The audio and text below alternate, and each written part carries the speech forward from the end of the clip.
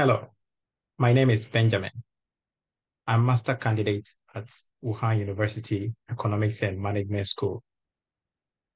And our studies presentation today is agricultural trade competitiveness and influencing economic factors, a study on China's agricultural trade. Moving forward, let's look at the overview of today's study presentation.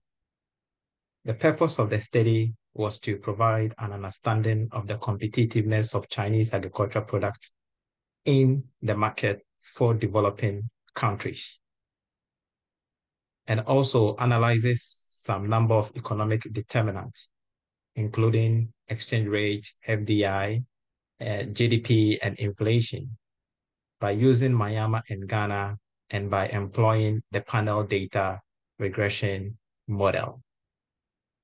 To the introduction of what a competitiveness is. Actually, a country's export is a measure of its competitiveness and the ability of that country's agricultural product to continue to turn a profit in the global market.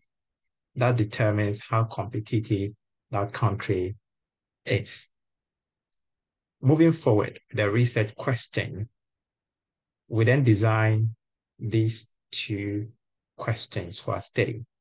What is the trend of China's agricultural competitiveness with respect to these two countries that we selected, Myanmar and Ghana? And what are the economic factors that significantly influence China's agricultural competitiveness with these countries? These two research methods were employed for our study. That is the RCA and the RSCA, the revealed comparative advantage and the revealed symmetric comparative advantage. These two methods were employed to measure the competitiveness of China's agricultural product with the two selected countries.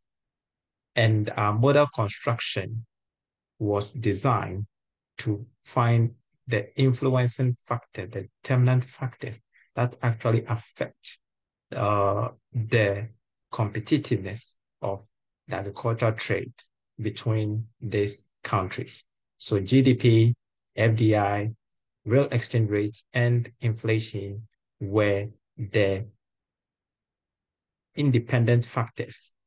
And RCA that is the competitiveness, was the dependent factors for our model construction. The agricultural product that was included in our study was derived from the United Nations Comtrade database and the SITC Rev4 of the agricultural product trade, which included the category 0, the category 1, the category 2, and the category 4. And these were the agricultural products that were used for our study. From the results of the competitiveness for Myanmar and Ghana using the RCA and the RSCA, we found that China has a strong comparative advantage, that is competitiveness of agricultural trade with both countries. We can see that the RCA were mostly greater than 1 in Myanmar, except for 2018, showing that a strong competitiveness of agricultural trade with these countries.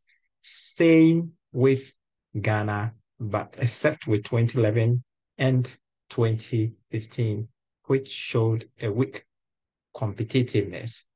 But in all, we can see that China has a stronger competitiveness with Myanmar than with Ghana. So these were the results from our competitiveness. And from the data regression results, we also saw that GDP and real exchange rate of these countries affect China's agricultural competitiveness with them. And what does this mean? What does this result mean? And the competitiveness and the significance was at 1%, which was used in our study. From the conclusion of our study, we can draw that the analysis shows that Ghana and Myanmar GDP and the real exchange rate are positive and have significant effect on China's competitiveness with them.